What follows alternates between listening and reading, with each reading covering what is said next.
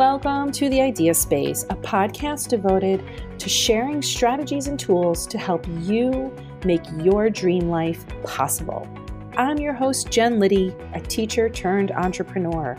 It's my mission to help women grow their businesses and get what they want without feeling guilty, overwhelmed, or confused. If you're tired of your ideas spinning around your mind and you really want something more for yourself, you're in the right place. Learn how to create the space to make your ideas a reality. I promise, if I can do this, anyone can. Let's go.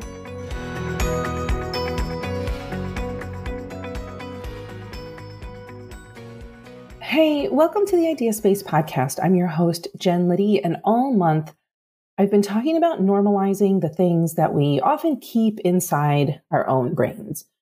Normalizing the things that we do that keep our businesses from growing or keep our lives from being what we really want them to be. So let's start today by talking about the two types of people in the world. First up are the people who are totally comfortable having those little red indicator numbers all over their phone. You know those people who are okay with knowing they have like 429 unread texts and 12,030 unread emails. And they've got those little numbers all over their phone that says, these are things that are not read yet. And on the other side of the spectrum are those people who look at those little red numbers and absolutely panic.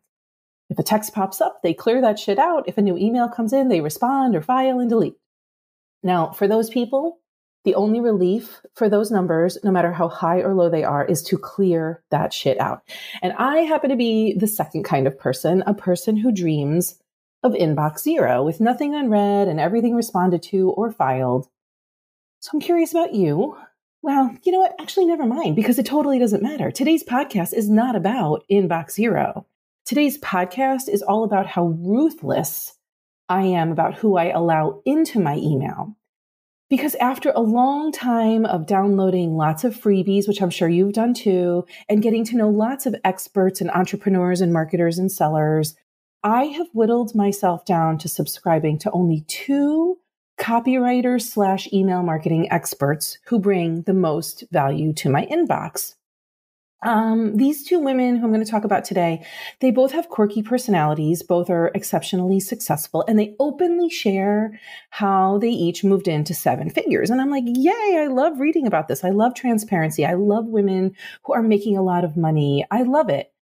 Both of these women know their stuff. One of them, she really gives a lot of great trainings, a lot of resources. Nothing with her is fluffy. It's a lot of walk away and implement stuff. She sells plenty to her list, and I have bought plenty from her, but she really does bring a lot of value beyond just information. The other one sells something in every single email, but she rarely gives to her audience. I've bought from her both also. There's always an ask with the second one. And again, I love a good call to action, but the relationship with her doesn't feel like a relationship. It feels like transactional. And the reason I'm talking about her today is because her emails had slowly started to irritate me to the point where I actually asked some of my industry insider friends who know her whether she's as snarky and rude and entitled in real life as she seems in her emails. And every single one of them said, no, she's lovely, she's funny, she's generous. And I was like, wow, then what's making it so irritating for me? Why was I making what she was saying so irritating? Is it the fact that she makes millions of dollars a year? Is it a fact that she's a big deal name and I'm not? Is it a fact that she's always asking and rarely giving? Is it all of it?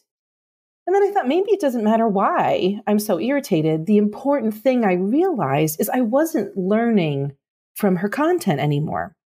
And this might be because I was so distracted by my thoughts about her, or maybe I'd honestly just simply learned everything I could from her.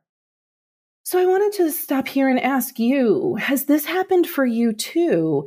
Is there like a podcaster whose message you used to love, but their message has shifted and doesn't necessarily resonate anymore for you? Or an author whose books you used to gobble up, but like her latest one just doesn't do it for you. And I wanted to talk about how it's okay to outgrow someone or something. It's actually very normal, and you don't need to wonder if there's something wrong with them or you. Because holding on to something that's not creating value for us is a waste of our time. Who needs that? I don't need that in my life, and definitely you don't need that in your life. So I actually unsubscribed. and I don't miss those emails at all. I wonder, is someone or something stealing your energy? Because right now, listen, we don't have any extra time or energy to waste on things that don't serve us. So this is the first call to action I want to encourage you to take today on the podcast. I want to normalize the fact that you will outgrow many of the people that you let into your email list or into your podcast feed or onto your social media, whatever it is. And when you do, it's totally normal.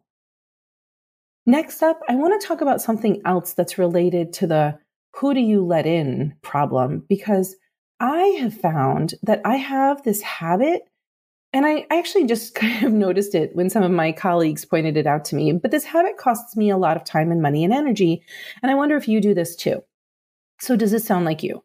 There's something that you're pretty good at, but you keep buying and taking trainings and workshops and certifications on that exact thing that you're already pretty good at, because maybe something will be revealed in that next training or workshop or certification that'll make you an expert in it and boom, change your life. I do this with marketing experts. I always want to learn more about marketing from these marketing experts that I love. And self-doubt tricks me into thinking that there's an ingredient in the current marketing recipe that I'm using. And that with just one more course or workshop, I'd be able to finally make the meal, right? So when is enough already? This reminds me of a quote from John D. Rockefeller, who was the richest dude on the planet at the time that he said this. A reporter asked him how much money is enough. And he replied, just a little bit more. And it's just a little bit more thinking that keeps us in an endless loop to follow a few more marketers, buy a few more courses, do a little bit more. Where does the just a little bit more end? And, if you've been listening to my podcast for any time at all, I'm always striving to get better, to be better, to learn just a little bit more. And this is because I have some old stories about doubting what I'm really good at. So I keep buying trainings and reading books to get better at stuff I'm already good at. And you know what? Self-doubt just sucks. So I wanted to check in with you because you probably have some self-doubt too around something. Do you follow people who could be your peers and compare yourself to them? Again, following people to learn from isn't the problem. It's when you move out of learning, when the relationship isn't serving you anymore, that's when you're going to get stuck. Today's podcast is all about remembering that you already know so much. So I wanted to encourage you, implement what you know. Stop consuming and start creating. Put an offer out there. Make some money. Let's keep talking about all the things that hold us back. But not taking action because we're irritated or comparing ourselves or simply just over-educating ourselves is not a way to move forward. So let's normalize the fact that these things happen and take action to course correct. So how can you use what you already freaking know? How can you get back some energy by getting somebody out of your social feed or podcast list or inbox? Who can you unsubscribe, unfollow, or block? Making these changes is a small shift. I acknowledge that, but I promise a lot of small shifts done across a lot of time make a big difference. Speaking of actionable, non-fluffy resources, I wanted to offer you a freebie that I have to help you get more time and energy by making small, meaningful shifts every day. It's a 3-step PDF that you can download called Master Your Time. And the thing I love about it is it's exactly what we're talking about here. Only baby steps required from you. No life overhaul needed. And you can go to www.jenliddy.com/time. Now, I use the tools there daily because I really want to have more energy every day and I want to do fewer things, but I want to have a better, bigger impact. And these 3 things that I share, there's 4. There's a bonus thing in there for you. I wanted to share them with you. So you can go there and download that now. Thank you for showing up to my podcast. I so appreciate that you're here. I know there's a lot of podcasts that you could listen to, so I'm just appreciative that you show up. I hope this is helpful, and I will be with you again next week. Bye. Thanks for joining me today. If you like what you heard, please subscribe to the Idea Space in your podcast app and tell that friend of yours who needs some help getting where she wants to go. I'd be so appreciative if you left a review, because then we can help more women create the space for their ideas too. Go to jenliddy.com/free to grab the many free resources there to help you move forward. And I will see you next time. Bye.